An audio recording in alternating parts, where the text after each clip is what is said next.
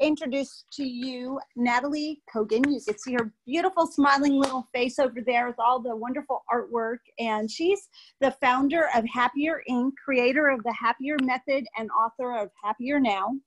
I've attended several of her webinars, and we recently shared her Happier workout with our team during our breakfast meeting last month. And we definitely love her gratitude and intentional kindness practices, and we've incorporated some of the different things that we learned throughout the video that we watched, and incorporated that into some of the normal things that we do throughout Therapy Travelers. So we are super happy to have Nataly here today to talk about emotional health at work during challenge and uncertainty. And with that being said, I'd love to turn the call over to you, and feel free to share your introduction. And thank you for joining us today. Welcome, Nataly. Well, thank you so much. Thank you for making time, everyone. I can only imagine what your to-do lists are like. So I'm so grateful you're here to make some time for your well-being today. I have a request. My request is very simple. If you can, please turn on your camera. I don't care what your hair looks like. I do not care if you're having lunch. I don't care if your kids are sitting next to you or on top of you. I don't care if your pets are in the picture, and I don't care if you're looking at me the whole time. But this way I get to talk to human beings instead of myself or my screen. I love all of you turning on your cameras and your smiles. Thank you. I don't care if you get up and come back. The only request is if you eat something yummy that you share it with me. That's my only request. But see, this way we actually get to like connect this way. Love it. Thank you all so much. What a great group. I love that. You're welcome. I really, really do appreciate it. It just helps me. It helps us connect as humans, even though we're not in the same space. And all of you look absolutely fabulous. I just have to say, perfection, beauty. Thank you all.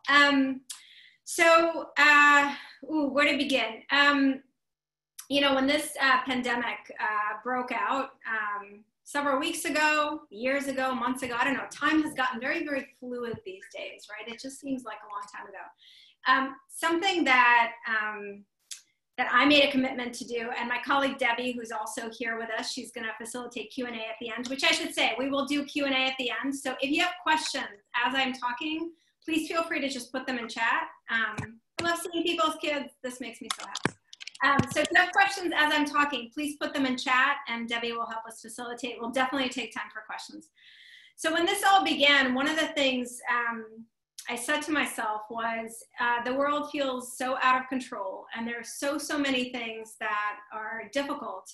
What is something that I can do to help me get through this? And part of my answer was, well, I can serve my bigger why. And my bigger why is to help awesome humans like you with some skills and practices to help you get through this challenging time. So with that, I just want to start with my gratitude for having an opportunity to share some of that with you, because that's what's getting me through this difficult time.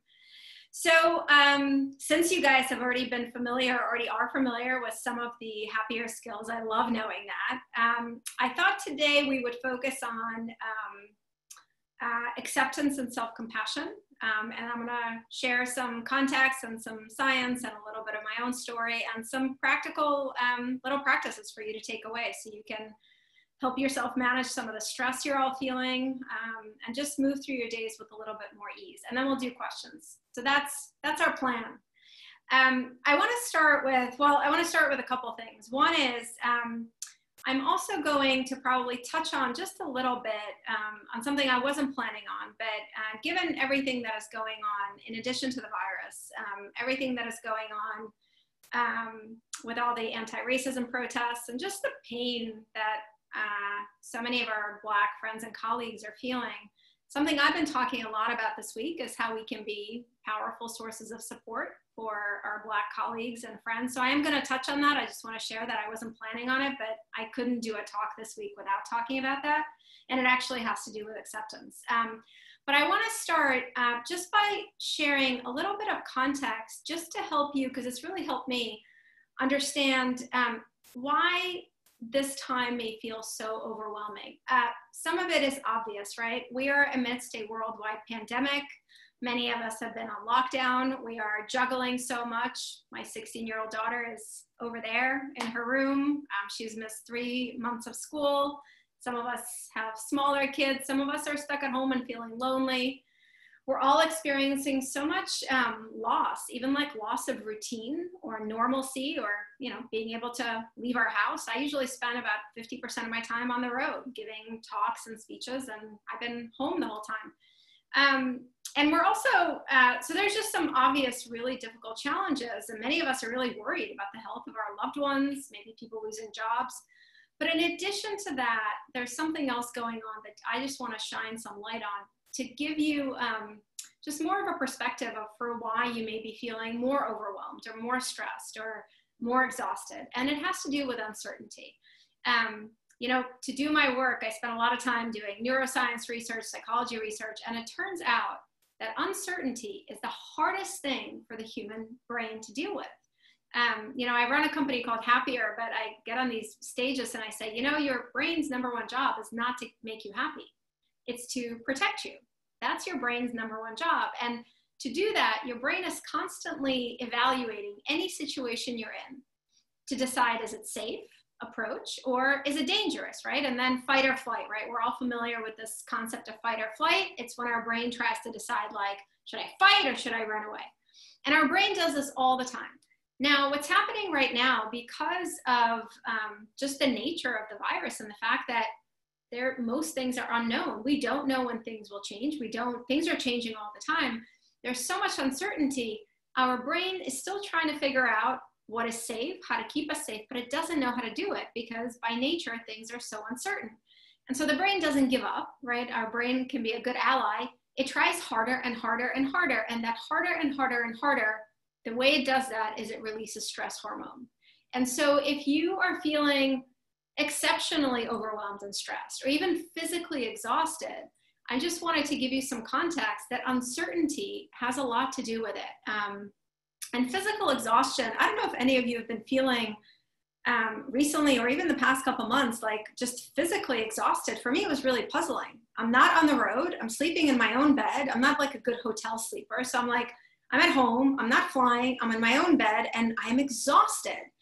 And the reason is when we feel so much psychological stress and there's no outlet for it, well, our body takes it in. And so it disturbs our sleep. It makes it sluggish. I just want to give you just on this part, an analogy that I read in one of the research studies that's just been helpful to me about uncertainty. So imagine you have a meeting you're going to and you're driving and there's no traffic. You left yourself plenty of time to get there. So you're not particularly stressed about making the meeting. You know you'll make it safe. Imagine you get on the highway and there is bumper to bumper traffic and there's a huge accident up ahead. So of course you're stressed because you realize you're not going to make the meeting, but you know you're not going to make it. You know there's nothing you can do. You are stressed. The brain says danger, but it turns out the hardest thing for your brain is if you get on the highway, sometimes there's no traffic and then all of a sudden there's traffic and then it eases up again. Like I see you nodding. We've all been there. And then there's more and you don't know. The brain can't figure out if you're going to make the meeting or not. That causes us the most stress, it turns out. And so right now, if you think about it, we're all in that changing, right? Some days things feel hopeful, then difficult things happen. Again, we're not sure. And so there's just this constant uncertainty. And this is why I want to start by talking about the skill of acceptance, because the skill of acceptance allows us or gives us the ability to make choices about what we can control and investing our energy there, and what we cannot control and not wasting our precious emotional and mental energy on that. Because of all the stress we're feeling and anxiety, of all the uncertainty, we don't have a ton of extra energy to waste. You know, we all start our days kind of like an analogy, if you think of a reservoir of water. So we all start the day with a certain amount of emotional, mental, and physical energy. It is not unlimited. As we go through the day, we use that energy. And so particularly when we're going through something as challenging as right now, our reservoir is not full to begin with. All of this stress and anxiety and challenges make it that our reservoir is not full. So we really have to be intentional about how we spend our emotional energy. And that's why I want to start with acceptance. So let's just start by defining what it is. What is acceptance? I used to hate this word. I have to tell you, I used to hear this word, and I don't know if you know my background, but I grew up in Russia. I came to the US as a refugee with my parents when I was a teenager. It was a really hard journey. We lived in refugee camps on the way here. We began our American dream and the projects outside of Detroit on welfare and food stamps. So it was a really hard experience, and it kind of made me a fighter, you know, like I'm an immigrant, I've been an entrepreneur my whole life. And so the word acceptance felt very like, woohoo, like whatever happens, happens, just like sit back. And it was very passive. Well, mostly because I misunderstood what it meant. Acceptance is the skill of learning to look at how things are and how you feel with clarity instead of judgment. And then using that as your starting point to decide how to move forward. And I'm going to unpack both of those. So what does it mean to look at things with clarity instead of judgment? Well, my shorthand for you is clarity is about the facts, and judgment, the shorthand for judgment is the word should. So the minute you're in the should, you're in judgment, right? This person is not how they should be. I am not how I should be. This is not going how it should be. And don't get me wrong, there so much that is going on in our world right now is not how it should be. But getting stuck in ruminating on the fact that it's not how it should be doesn't help change anything. The only thing that we get when we get stuck in the should, in the judgment, is we waste emotional and mental energy. That's the only outcome. And so the other part of judgment is also creating dramatic stories in our brains, you know. It's so easy right now to get lost in ruminating in negative thinking, right? There's so many things that are wrong in our world. But again, getting stuck in those dramatic stories doesn't actually help us move forward and doesn't change anything. And so the first part of acceptance is really looking at whatever situation you're in and saying, well, what are the facts that I know to be true versus what is the story my brain has made up, or what is the should that I'm stuck in? And that includes your feelings. So acknowledging the situation with acceptance also means practicing acceptance towards your feelings, including the difficult ones. And this is also something, when I say this, you know, people get surprised sometimes, but true emotional health and happiness has nothing to do with feeling good all the time. It's all about learning how to embrace the full range of the human emotions that you feel, including the difficult ones. And so a really important part of acceptance is to learn how to accept our own difficult feelings, which is not fun and it is not easy. And most of us, our instinct when we feel a difficult emotion, our instinct is to run away. And we all have our favorite coping mechanisms, okay? Just think about yours. And I just have to share mine because, you know, we have to practice open acceptance. So think about how you try not to feel feelings. For me, a couple favorites. So any show on Netflix with like the words FBI, CIA, Secret Service, Air Force One, like I don't know, they just zen me out. So I'm like, okay, all of that. Currently binging MI5, which is a British show on Prime. So good. Okay, other things, too much red wine, way too much chocolate. Or how about this? We all have this favorite method. Okay, the endless scrolling of social media, here I come, right? So all of those things and you all have your own coping mechanisms, because it's not fun to feel a difficult feeling. It doesn't feel good. But here's the thing, research shows that when you fully accept and acknowledge a difficult emotion like fear, sadness, regret, guilt, you get through it in a shorter amount of time and with less intensity. And that is because you are not wasting your precious emotional energy fighting with it. It takes energy to fight with our feelings. And, you know, Carl Jung, who's a really famous psychologist, has a quote I love for this. He says, that which you resist persists.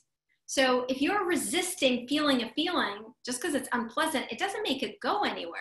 It just sits there and festers. And I think we all know this. And so a really powerful and important part of acceptance is to also accept our feelings, and to do it, I use this analogy for myself, to do it as a kind witness instead of a harsh judge, right? So something like, so a lot of folks have been sharing with me that they're having a really hard time being motivated right now. And they say, but I love my job, but I can't get motivated. I can't get anything done. And I should be motivated. So, well, it's a difficult feeling to not feel motivated about something you love, right? So kind witness would say, I'm not feeling motivated. Okay. a harsh judge would say, I can't believe I'm not motivated. I should be more motivated. I love my job. How come I'm not more motivated, right? And so the practice of accepting our difficult feelings is to do it as a witness, as a kind witness would do it. And one of the reasons that is so important is when we're able to know with clarity how we're feeling and how things are, that actually puts us in the driver's seat to figure out, okay, this is how I feel. This is what the situation is. This is how other people in the situation feel with clarity. Given how this is, what is one thing that I can do to honor this moment, to honor myself, to honor others involved? And that actually puts us in the driver's seat. We get to choose. And notice I didn't say, how do I fix everything for everyone and make it perfect? Okay, I didn't say that. I said, what is one thing I can do? Because taking one small step is really powerful. Our brain loves progress, loves. When we just get one small thing done, our brain gets really motivated, and it looks for other steps we can do to help us work through the situation. And so the second part of acceptance, right? The first part is look at how things are and how you feel with clarity instead of judgment. And the second part is identify one thing that you could do to honor this moment, to honor the situation, to honor yourself, to honor people involved. And I have to tell you, this is not a simple practice. I just want to be really open about that. Our ego would rather stay in the should. It would rather get angry at ourselves, at others. It would rather talk about all the things and how they should not be. You know, our egos are fantastic at helping us suffer. In fact, in my book, I actually talk about this concept of the valley of suffering. The valley of suffering is the distance between how something is and how we have decided it should be. In between is the valley of suffering. It's entirely of our own creation, right? Because we've now created this idea of how we should feel, how others should be, and we help ourselves suffer. And the practice of acceptance helps us to not get stuck. It actually helps us to see things clearly. I want to actually, as we're talking about acceptance, I want to take a moment to talk about how practicing acceptance can be so powerful in helping all of us to be meaningful sources of support to our Black colleagues and our friends and our family members who are struggling with so much pain and loss and trauma right now from everything going on. You know, and we have a link, by the way. I did a webinar about this yesterday for lots of folks, this whole topic of becoming a better emotional ally. And I know we can share a link to the recording for anyone interested, because we go pretty deep into this. But what often stops us from taking action, and I can speak to this, actually, I should speak to this very personally. This weekend, I had this moment of, I felt on the edge of hopelessness, like for the first time since everything began. I just became completely overwhelmed with all the pain that I could feel around me and from my Black friends and people that I knew. It was too much. And I have to tell you, my first instinct was to like close up and get really small, because I had all this fear of, well, as a white woman, like, what can I do that's meaningful? Or what if I say the wrong thing? Or what if I offend someone? And that fear can be really paralyzing. And our fear can actually get in the way of us taking action, of us becoming those meaningful allies for others. And so this practice of accepting what we feel, of acknowledging it with clarity instead of judgment, instead of how dare I feel this way, or I'm a horrible person because I feel this way, it's really powerful, because it's one of the skills we need to work through that fear, to work through that guilt, and to move forward, right? So my practice of acceptance this weekend was, okay, I feel a lot of fear that I'm not going to do enough, that something that I do will offend someone. I have a lot of guilt because I don't know if I'm doing enough. I have a lot of guilt that I've not educated myself on racism enough. Okay, that's how I feel. What is one thing I can do to help me move through that? And one thing that my answer was as well, I can connect to my bigger why, which is your sense of purpose, your sense of meaning. And my bigger why is I want to become a better emotional ally for my Black friends and family. And I want to help all the people I work with do the same. And when you practice acceptance instead of self-flagellation or judgment and getting stuck there, and then you connect to your bigger why, it actually helps us to work through that fear and the guilt. And then we can show up. We can show up for our colleagues. We can show up for our friends. So this is also just a really, really powerful practice to help us move through a lot of those inner blockers that get in our way of truly showing up as our best selves for all the people that we care about. So it's not just a practice that serves us. It's a way for us to be better at serving others. A couple other things I want to say about acceptance. You know, a lot of questions. So since the pandemic started, I've lost count at this point. Debbie keeps count. But since the pandemic started, I think we've done something like 60 sessions like this for both companies and teams, and pro bono for folks like you, for the medical community. And one of the questions that's come up probably in every single one is, how can I help my family members, my colleagues, my friends who are really having a hard time in this crisis? And my answer is always acceptance. You know, one of the most powerful and difficult lessons I've learned on my journey is, I used to be a committed fixer, okay? If anyone shared with me any problem they have, I was like, oh, I'm gonna help you fix it. Any other fixers in the audience? Raise it. Oh yeah, okay, so I think everyone's hand is up, right? And here's the thing, we do it from love. It's from love. It's from, like, especially if many of us, I think our parents here, like, if your kid is struggling, what's the first thing we wanna do? We want to help them feel better. We want to cheer them up because we love them so much. And one of the most powerful lessons that I have learned is actually, when someone is having a hard time, the biggest gift that we can give them is acceptance, is our wholehearted acceptance and validation of their feelings. Not jumping into the fixing, not jumping into the cheering up, which is hard, but to just show up with our open heart, with ourselves fully present, and fully accept how they're feeling and validate how they're feeling. Validating does not mean you agree. Validating means I hear you, I understand how you feel. And again, I think it is such an important and powerful skill always, but especially right now, as so many of our Black friends and community members and colleagues are struggling with so much, to practice full unconditional acceptance of their feelings, which also means when we talk to them, we don't have our own agenda, we don't bring our own guilt and stories, and we don't have any particular expectation of how the person might be feeling. You know, a story I've been sharing when I've been talking about this is, so I have a friend, her name is Michelle. She's a very close friend of mine, and she's Black. And so this weekend I called to just check in on her.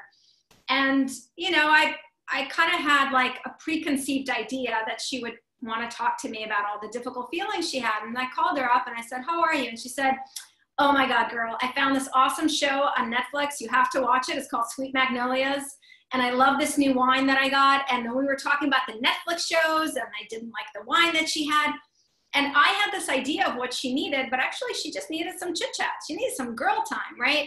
And it was a powerful lesson to just show up to every interaction and every moment without expectations, with just every moment as a new moment, every interaction we have with a person, to look at them without preconceived notions, without our own agenda, and without, oh, this person must feel a certain way. And that's such a powerful practice of acceptance, which really, it's so, when any of us are struggling, it is so powerful to feel accepted as we are, instead of feeling like we have to feel better. And I think we all know that within ourselves, right? Like when you're having a hard time, it doesn't feel good if someone's like, oh, come on, it's not a big deal. Or like, oh, come on, it'll get better. Or like, oh, cheer up. We need to have that safety to feel what we feel. And that actually, so when you can show up to someone who's struggling with your full acceptance, you are helping them to process their feelings, to get present with their feelings, and actually to move through them with a little more ease. And so this practice of acceptance is so powerful for us, and it's a powerful thing for us to practice, to not get stuck in our fear. And it's so powerful to practice towards others who are struggling, because it validates their feelings and it doesn't add stuff that they don't want to deal with. So that's acceptance. Again, if you folks have questions, we are going to do questions. I want to talk about self-compassion, and then I know there's always great questions, so I always want to take time. So that's what I'm doing. I'm checking my time. Where did my time go? There we go. Oh, awesome. And just so everyone can look in chat, Debbie is posting a couple links. Debbie, do you want to actually say what those links are? And then I'll keep going. Yes, the first link that I posted is the webinar that Natalie mentioned that we did yesterday on becoming an emotional ally, and goes further with some of the stuff that she just talked about. And then also we have a resource page that has virtual resources for you and from anyone in your sphere. Please share widely and broadly. There's videos, handouts, and other resources there for you and your emotional health during this challenging time. And we've got some other links that we're going to post at the end as well. And I'll repost these with those all together. Awesome. And Thank you, Debbie. I'm sure they'll be sent out too. Awesome. Thank you so much. Yes, and by the way, on the resource page, there's a handout that you can all print that includes 1-minute ways to practice acceptance and some of the other skills. So it's a handy tool. So I want to talk about self-compassion as another really important, essential skill for all of us to practice now. And they are connected. Acceptance and self-compassion are connected. Again, one of the things I've been hearing so much from folks, I mentioned it at the beginning, is, you know, I don't know what's going on. I'm not getting enough done. I'm not as motivated. I'm not helping as many people as I want. You know, I thought since during this virus, I'm home, I would like redecorate all my closets or start a new workout regimen. And I'm just like being a lazy sloth. And I see a lot of you nodding because I think this is something many of us have done. I don't know why. I really don't know why we set these impossible standards for ourselves that we don't have for others, but we do. And so I think self-compassion is such an important skill to talk about in this context. And before I do, I want to give you an analogy that I've been using for kind of what we're all going through. So I think of us being in a storm. And sometimes the storm gets really violent, sometimes it's a little calmer, but we're in a storm. And the thing is, when you're going through a storm, your job is to get to the other side. Your job is to make it through. When you're in a storm, your job is not to learn 5 new languages, okay? When you're going through the storm, your job is not to learn 17 new skills and have a new workout regimen and redecorate your closets and learn all kinds of new recipes for your family. No, your job is just to make it through and to preserve and fuel yourself as much as possible with good energy and resilience so you can make it through. And one of the most powerful ways that I know how to do this is with self-compassion. So, you know, it's interesting. So the way that I define self-compassion, I start with a definition. So the skill of self-compassion is treating yourself as you would a friend. It's about creating a kinder friendship with yourself. And I want to give you a question to think about. Don't worry, I'm not going to ask you to answer this in any way, but I want you to answer this question. What kind of relationship do you have with yourself? Just think about it for a moment. First, actually, I'd love this next question. I'd love just a show of hands. How many of you have actively thought about this often? Okay, so 1 or 2 people, and this is something I see everywhere. I'll tell you, I'm 44 years old. For most of my life, this would have been a ridiculous idea. Like, what kind of question is this? What do you mean, what kind of relationship I have with myself? My focus was, I want to be a great mom. I want to be a great leader for my team. I want to be a great daughter, a great wife, a great friend. Like, I really thought of myself as this like other focused being. So what did my relationship have to do with myself? And the way that I live my life, for most of my life, is as a martyr, right? So I neglected my well-being. I neglected my emotions. I never took breaks. I never really treated myself nicely, but I thought, well, nobody cares about that as long as I'm doing wonderful things as a mom or doing wonderful things with my team. Well, there's so much false to that. So first of all, if you are feeling overwhelmed, if you are exhausted, if you are being unkind to yourself and you think that people around you don't feel it, that's a lie you're telling yourself. And that's a lie I was telling myself. So, you know, I'd stand there on Sunday nights And I've always worked as I've been a mom, so it's always a juggle. So I'd stand there on Sunday nights and I'd make these like homemade, beautiful meals for my daughter, Mia. And I felt so good. Like I'd be there at 2 a.m, exhausted, like falling over. But I derived the sick feeling of satisfaction of like being the smarter. Like I am so tired, but look what she's going to have these great meals. And I completely neglected to acknowledge that I served her these great meals with a healthy side of stress, exhaustion, snappy mom. I didn't want to acknowledge that because, this idea, the smarter idea that many of us do with our families or with our colleagues, with our teams, it's a bit of an ego trap. We have to recognize it. And, I learned it from the women in my family. We all learn it from somewhere. There's a joke they say about Russians, that Russians are good at 3 things: suffering, making others suffer, and complaining about suffering. Okay. And it's only funny if you haven't met the women in my family, because this is where I disappoint you, because I'm not in first place. My grandma, who passed away a couple of years ago at the age of 87, was the best sufferer in the family. My mom holds second place. I do hold third. I am up there on the pedestal, but I grew up and my grandma, in Russia, it was really hard to get food, like basics. So I don't know how she did this, but she would make these amazing feasts. But part of her giving us this food was for her to tell us how much she suffered making it. So it'd be like, oh my God, I almost had a heart attack and the kitchen is so small and these tomatoes were horrible. And by the way, this lamb is not even as good as last week. And then we as a family, the way that we showed our appreciation was to suffer with her. So we would be like, yes, babushka, you look really horrible. You aged 27 years while making this lamb. And you're right, this lamb is not as good as last time. And so there was what I learned is you express love by suffering. And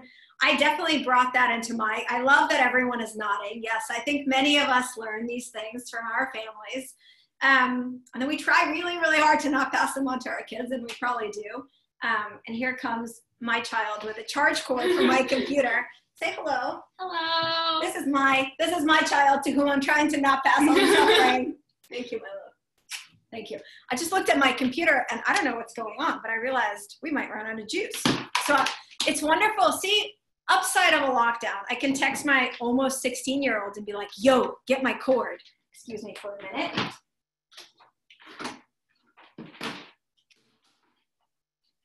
Okay. Practicing full acceptance, you guys. See? Should have been ready. No, see? So my brain just went, oh my God, you should have had it plugged in. That's what my brain went. So instead, let's do this together. So instead, how do we do acceptance? Well, instead of the judgment, I say, I've been doing talks almost every day for 12 weeks. And today I forgot to plug in my computer.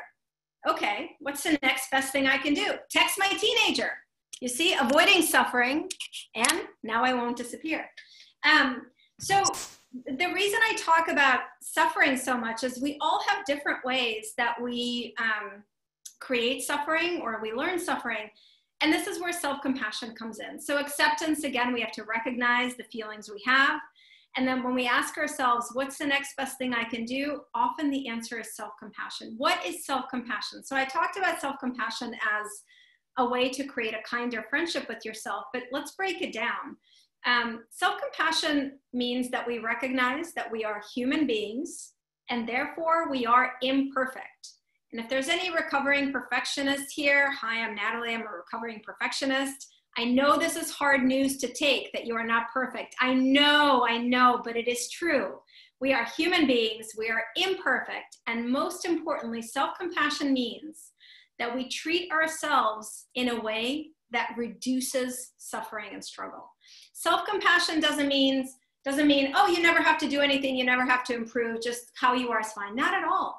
It just says, I want to treat myself as I would a friend. And none of us want to cause our friends struggle and suffering as we cause ourselves. So let's go back to some of the examples I shared at the beginning, right? I can't believe I'm not motivated to get my work done. Or, oh my God, I can't believe I haven't been exercising 7 times a day. Or, oh my God, I have not had a healthy meal in 5 days. I'm a horrible person. We have a tendency to have such harsh judgment of ourselves. Well, I want to give you a couple ways to practice self-compassion when you get stuck in that self-created suffering. The first is, I want to give you one of my favorite shorthands that I've come up during this crisis. And I came up with it a couple weeks ago when I cooked. So I do the cooking in our family. Mia and my husband Avi do the cleaning up. I heat dishes. And apparently, according to my husband, I cannot load a dishwasher correctly if my life depended on it. So I've given that up. So I do the cooking. Apparently, I'm incapable of the dishwasher loading. So it was one night and I had made this, we try to do meatless Mondays. So I made like this beautiful vegetarian dinner. I cook like these 4 things. And as I'm about to serve this beautiful homemade dinner to my husband and my daughter, I look down on the plate and I say to them, oh my God, everything is kind of red orangish. I should have made something green. I really am not making you guys enough green. So think about this. I cooked this beautiful meal with love that was healthy, but I found a way to create suffering because I was like, aha, not enough greens on this plate. And I caught myself in that moment and I actually started to laugh at myself. And this is something I really recommend. Part of self-compassion and acceptance is to also approach ourselves take ourselves a little less seriously and be able to laugh at ourselves when we get ridiculous. So I started laughing in that moment because it was kind of a ridiculous statement. And then I had this realization. I was like, we are amidst a worldwide pandemic. And I was just criticizing myself for not making a green vegetarian dish alongside the 4 orange yellowish ones. And so I came up with this shorthand that I offered to you. You know, in college, you'd like get Chinese food and you take out the fortune cookie and you read the fortune and you add in bed to the end. Okay, so this is similar. So the next time you're like, I cannot believe I've not been exercising 7 days in a row, I want you to add amidst a worldwide pandemic. Or I cannot believe I've not reorganized all my closets amidst a worldwide pandemic. Or how come I'm not motivated to get more done amidst a worldwide pandemic?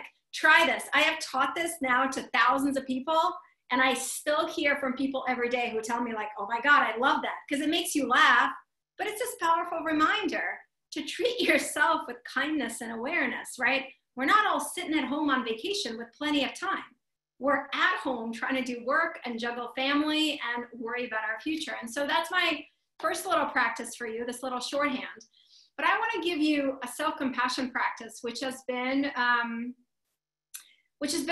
probably one of the most life-changing for me in terms of my relationship with myself. And by the way you treat others is rooted in the way that you treat yourself. And so if you heard a voice in your head when I'm talking about self-compassion, say like, oh, I don't deserve it, whatever, the critical voice, remind yourself that the way you treat others is deeply rooted in how you treat yourself. And if you want to be a compassionate person to others, which I think is probably true for every single person sitting here, you have to begin with yourself. So here's the practice. I call it 3 steps to kinder self-talk. The first step is to become aware of when you're talking to yourself in a harsh way. And we all have ways of doing this, whether it's criticizing ourselves, telling ourselves we're not enough, we're not good enough, right? One way I did it was, how dare I not make a green vegetarian dish alongside 4 wonderful others? So your first step is to become aware. And I have to tell you, this is a really powerful step, because for so many of us, that harsh way that we talk to ourselves is on autopilot. Like when I began to practice this, I was shocked at how I talked to myself. It was awful. I would never talk that way to a stranger, not to mention someone I cared about. So that's your first step, is just to practice awareness of how do you talk to yourself? What are the words? What is the tone? When you become aware that you're being harsh towards yourself, the second step is I want you to pause. And I want you in that pause to feel grateful that you noticed, because there's so much power to just becoming aware. And the third step, this is your shift. So your third step is I want you to imagine that you're talking to someone you really love. So I always think of my daughter Mia for this. She knows who you just met. She knows I use her for this practice. Think of a loved one, of just someone who you really love. And I want you to imagine you're talking to them. And I want you to rephrase what you just said to yourself in a harsh way, as if you're saying it to them, and actually rephrase it. And it is so powerful. I cannot tell you. I remember one of the first times I did this, and I said something harsh to myself, and I was like, okay, pretend I'm talking to Mia. And I was like, oh my God, I would never say this to her. I would say it totally differently. And so practicing this regularly. And again, I hope you've noticed I call these skills and then I give you practices, because these are skills. We're not magically born knowing how to do them. We have to practice, and practicing means we're not going to get it perfect all the time. There are days where I criticize myself. There are days when I am not nice towards myself. I am not perfect, but it's a skill. So all you need to do is keep practicing. And so those are your 3 steps to kinder self-talk. 1, become aware of when you're being harsh towards yourself. 2, pause and be grateful that you noticed. And 3, imagine you're talking to someone you really love and care about, and then rephrase what you just said to yourself as if you're saying it to them. And keep practicing, keep doing this. The thing that I found when I made up this practice for myself is the first couple times I did it, I learned so much. My awareness became better. And then the more I practiced, the easier it became for me to not be as harsh towards myself to begin with, because I really became committed to creating a kinder friendship with myself. And one of the reasons, as I mentioned, I realized that the more compassionate I became towards myself, the kinder and more compassionate I was to everyone around me. And that's a beautiful, beautiful incentive. So those are the skills and the practices. Again, Debbie's going to repost the links, but on the resource page, there's a handout with some more practices, and it's all accessible for free. And there's lots and lots of articles and blog posts and videos, including on my YouTube channel, that goes into other acceptance and self-compassion practices. Please feel free to share with anyone. We're all in this together. And yeah, I think it's time to take some questions, because I think you can tell, I just keep going. I just want to give you all the things. So Debbie, take it away with some questions. I take a sip of water. Awesome. We've definitely got some questions. We've got 3 or 4 questions already. And you all can send questions to me in chat, either to everyone or to me directly. Okay, so Nataly, because so many people on the call, oh, I'm sorry, chat just jumped down. So let me just get back to this question. Okay, so because so many people on the call work with children, what are some things the team can do to help them manage through change? So the team on the call who works with kids, help them manage. It's a great question. The first thing I'll say is something that I have learned just from my experience is children as young as 7 or 8, if you just simplify the words a little bit, they are really open to hearing about the practices I've shared. They understand them, they can practice them. I've done a lot of talks to teenagers. My book actually is dedicated to my daughter, Mia, who was 13 when I wrote it. And I know a lot of, Debbie is my biggest fan. She's always got the book. Yeah, the book is now out on paperback, so you can get a hardcover or paperback. Nataly, I was using it as my wrist support with my computer to like lift my wrist up. So it's just right here. Fantastic. I love it. And by the way, the book has 37 different 1-minute practices, including many on acceptance and self-compassion. So one is I encourage you to take these practices and just simplify the language a little bit and bring them to the kids. I think the other one that's really, I want to say 2 things. The part about validating their feelings as part of practicing acceptance and not asking them to shift is incredibly powerful. We've been home for 3 months. Mia missed 3 months of sophomore year. It's not fun. She hasn't seen her friends. It's hard.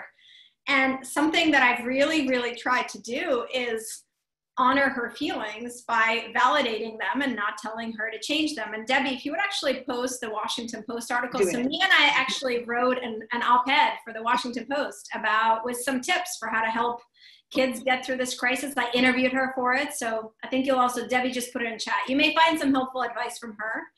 I think the other thing that is really helpful for kids is to manage some of the uncertainty. And by the way, it's the same advice I give to leaders for teams and parents with kids. So what's hard for the brain is when our brain starts to just think of like, oh my God, big, long time, what is going to happen? So bring it down, move the goalpost closer. So focus on what can you do today? What can we do tomorrow? What can we do this week? So shrink the time, and it's really helpful. Even with Mia, who is almost 16, so only a couple more years I get to call her a kid. I'm not sure she likes that, but even with her, what's really helpful is when I find her getting like, oh my God, Mom, but what if we don't go back to school? What if there's another lockdown? Like, it runs away, it becomes really debilitating, just to bring it back and say, well, what do we know right now? Right now, actually, we don't know anything. Right now, let's think about the couple things that we can do this week, right? To stay productive, to stay motivated. So shrinking the timeline is helpful. And the final thing is gratitude. You guys have already read about my gratitude practice. I think it is incredibly powerful for kids to get rooted every day and get centered in, can you write or share with a friend one or two small things you appreciate? Because when and it's especially powerful in the morning, it's kind of, I call gratitude a primer for the brain. If we begin our day by focusing on what is good, what is okay, it helps us to have more resilience throughout the day. And they've done a lot of research with kids. When the kids practice gratitude first thing in the morning, they're more motivated, their behavior is calmer, they actually experience less anxiety. Okay, Nataly, so after you kindly realize that you do something that you need to change, what's the best way to move forward with taking steps towards change? Yeah, it's a great question. And I just want to say those two are related. So this is why acceptance is so powerful. So when we're actually able to witness how things are with clarity, part of that clarity becomes, oh, well, it's obvious to me the steps I can take, right? The hard thing about being stuck in judgment or in suffering is it actually clouds our brain. It clouds our ability to know how to move forward. It just occurred to me to share the story because I think it's a great answer.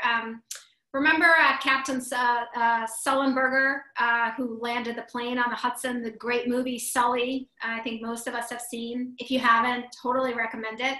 Right, he landed the plane on the Hudson River in New York City. The first time such a landing was attempted, he saved 150 passengers and crew. And a couple days after it happened, a couple weeks probably, I heard an interview with him. And the interviewer asked him, how did you know what to do? You don't train for a river landing. Like, it's not part of pilot's training.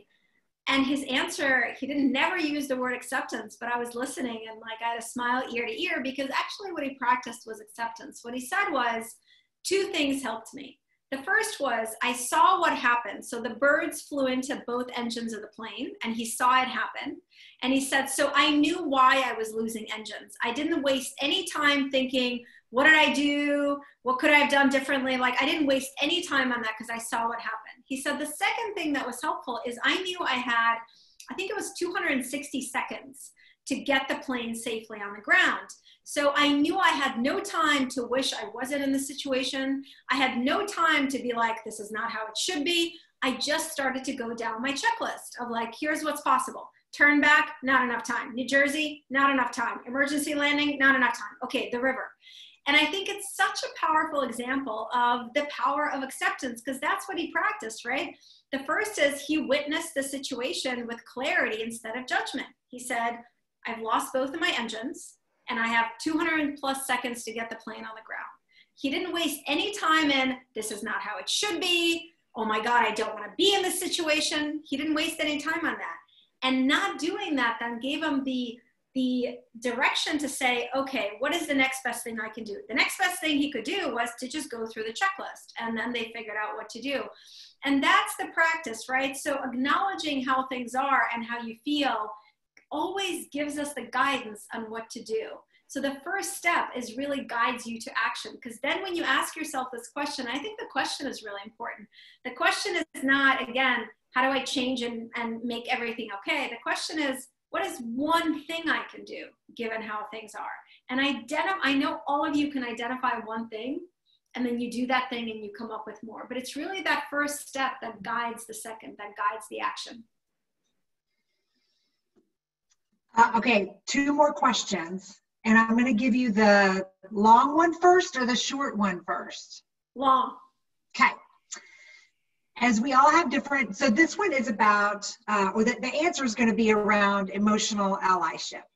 The question is, as we all have different feelings or perspectives about the most recent situation with riots and protests, how do we approach each other as a team, as a company, and others with compassion while not feeling that you're being disingenuous or disloyal to your own feelings?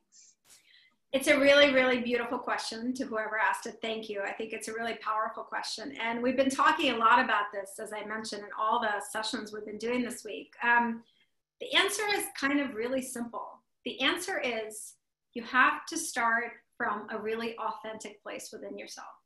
That's the place you have to start. And so centering in that and being really honest with yourself in that is the first most important step. You know, someone asked a question, I think it was in yesterday's webinar, I mentioned about checking in on friends who are either protesting or maybe your Black friends. And she said, well, I don't know. I have this friend, but I haven't really talked to her in a while. Should I check in on her? And I said, do you really care? That's your decision point. If you really care, if you truly care, then check in. If you don't fake it. Because we are all human beings and we all sense each other's emotions. So if you're not coming from a really authentic, genuine place, you're not truly bringing compassion to others. And so I really encourage you to practice acceptance of, well, how am I really feeling? And then again, I think it's wonderful that we want to be compassionate, but just think about, like, what is your bigger why? Like, what is it that you want to do? How are you trying to show up to someone? Because look, I have a lot of people in my family who have very different views on the world. All, not just politically, just in every different way. I'm a very spiritual person. That is not the kind, you know, my family is not. But you can be compassionate towards someone without having to agree with them.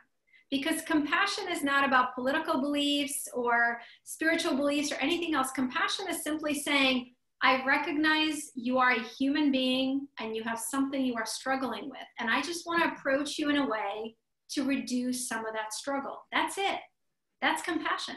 It doesn't say that I agree with your opinions. It doesn't say that let's hash out our opinions. And again, I ask you to start from a place of why do you, what is meaningful to you about approaching this person? Why? And if the answer is because I care about them, because I want to help them find a little bit more ease, or I want them to feel safe expressing how they are, then that's your guide. And if the answer is, this doesn't feel true to me, then no action you take will be meaningful, and it's better to not. And so that's your practice. That's your practice of being really accepting of your own emotions and really honest with them.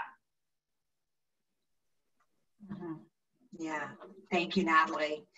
You know, I want to, but before I ask this last question, I want to acknowledge that I noticed that there are at least several Black people on the call, and I'm so grateful that Nataly and that you've given us the opportunity to give you support today, and that you showed up today. You know, we know and want to acknowledge that you're not okay and that you're exhausted, and the fact that you're here today means a lot to us. So thank you. Thank you for being here today and making your emotional health a priority. So the last question, Nataly, is about making emotional health a priority. The question that you asked us to ask ourselves about relationship with self: what books or podcasts would you recommend? This person is reading, oh, it's Erin, she sent it to everyone. Erin is reading The Untethered Soul, and she loves it, but would love to know of others. I love that you're reading that book. I often say that I recommend Untethered Soul and The Surrender Experiment, which are both by Michael Singer. I recommend them probably more than my own book. I've never met Michael Singer, but I consider him one of my teachers. So those are wonderful. So again, the author's name is Michael Singer. If you just look him up, he's got these two incredibly helpful books. I do have to tell you that I think Happier Now, my book, all the things I've talked about, there's a lot on them. And the book is, the first half is my story of how I went from a Soviet refugee to every height you can imagine of career success, to a full crash, burn, and breakdown, and how I found my way out. And then the second part of the book are the 5 skills and practices for each one. So it's both a story and a how-to. So I do highly recommend it. I'm very proud of it. Let's see, one other book oh, let's just practice what we preach. So behind me, I don't know if you can see this little bookshelf. I call this my sacred bookshelf. So on the top of it are kind of the books that I read and reread most often. Untethered Soul is there. So let's just practice what we preach and see what's here. Oh, okay. I'll give you two. I'm going to give you two more. So, ooh, this is shiny. So this book, Polishing the Mirror by Ram Dass, is incredible. I've probably given this as a gift more than I've given Happier Now. And I can tell you, I've given out probably 5,000 copies of Happier Now. So it says a lot. It's incredibly powerful, and I can't believe I share the same publisher with Ram Dass. We don't have time for me to tell you about Ram Dass, but trust me, if you're interested in anything I've talked about, you want to buy this book. And then the second one is this little tiny book that's I love so much. It's by Pema Chodron. I'm going to put her name in chat because it's kind of hard to remember. And it's called Fail, Fail Again, Fail Better. And it's just this incredible book about compassion and self-compassion and some of the traps we get into and how to move through them. So they're both here. Let me just put Pema's name in here. Got it, Natalie. Okay, wonderful. Oh, there you go. Yeah. So Michael Singer's books, Happier Now, Polishing the Mirror by Ram Dass, and you get this very shiny book. And Fail, Fail Again, and Fail Better by Pema Chodron are great places to start. So I always say, I don't know where the time goes. I really don't. I feel like we've been here for 5 minutes, but apparently we've been here for a whole hour. So I just want to end with gratitude because it's this work, doing this work, being able to share these practices, these skills, my journey with you. This is the way that I can be of help. This is the way I can be of service during this challenging time. And that is my lifeline. This is what is getting me through this time. So I'm so grateful for your warmth and your presence and your openness. And thank you so much for turning on your cameras. I'm so grateful that I got to talk to humans and not myself or my screen. And most of all, as Debbie said, I'm just grateful you took this time for yourself. Please share this recording with all of your colleagues. Please share any of the resources on the resource page as openly and widely. It is all there for you. And the last thing I just want to leave you with is that you can give what you don't have. You know, it's how I end every single talk, because for me, that's a really powerful reminder to keep practicing these skills. You know, it can be easy to make our self-care, our well-being, it can be really easy for it to like slide to the bottom of the list. It can be easy right now to feel that's an indulgence or, oh, I feel so selfish. But the truth truly is that you cannot give what you don't have. If you are depleted, if you are exhausted, if you are punishing yourself, you cannot show up fully for others.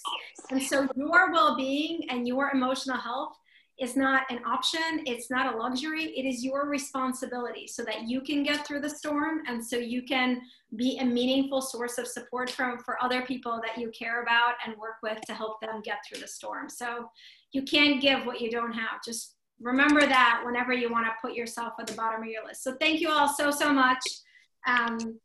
There's lots of ways to stay in touch, but the best way is if you go to happier.com and subscribe to the email. We send it every Tuesday. I write everyone myself, always. There's never spam. There's just more of this. And I know Debbie posted some other links. So thank you all so much.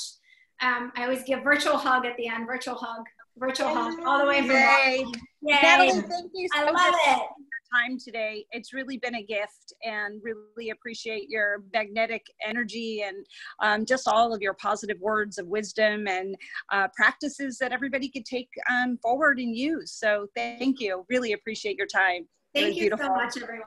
And I think someone sent me a private chat. The art behind me is my art. I started painting a few years ago, so someone asked. So I try to give you guys as much joy as I can with the art and with the yellow, because we all need it. So thank you all so much. Thank you for Have a great day. Thank you.